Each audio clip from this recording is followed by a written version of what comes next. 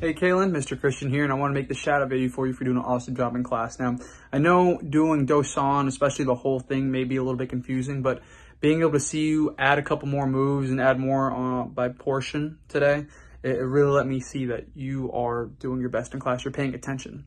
I know that those spin moves towards the end, they kind of get confusing, and that happens to everybody, right? So it's a common thing with the pattern, right? People spinning the opposite way. However, you know, when you noticed it and I addressed it, you were able to fix it on the last try.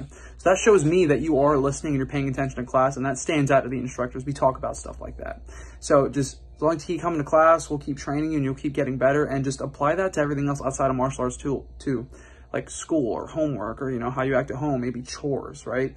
Because we see that, hey, you care about this, you have passion, you're taking this advice and you're applying it to make yourself better. Right, and that's all that is. We're just giving you these tips to get better. So keep coming to class so we can keep training you. That way you can get better, which makes us better, right? So can't wait to see you next class, and awesome job today. Have a good rest of your day, Kaelyn. Bye-bye.